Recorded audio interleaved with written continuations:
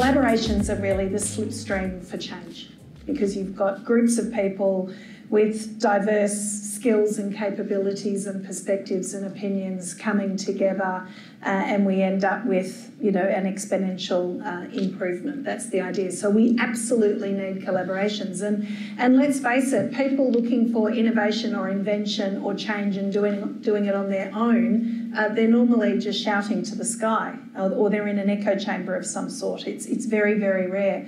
So we need these collaborations. But to have these sorts of conversations and to push the boundaries that we're talking about, we need leaders, and frankly it's really looking to particularly male leaders in organisations and communities around Australia to be able to create the environments in which people trust and respect everybody else in the collaboration, and trust and respect these types of conversations, because for challenge to improve to work, it's got to be given in the right way, and that is the focus on the issue, with respect for everyone around the table, and a trust that it will be received in the right way. And then, of course, on the other side of the table, you need to receive it with that trust and respect as well, to actually listen and to consider and to utilise that. So,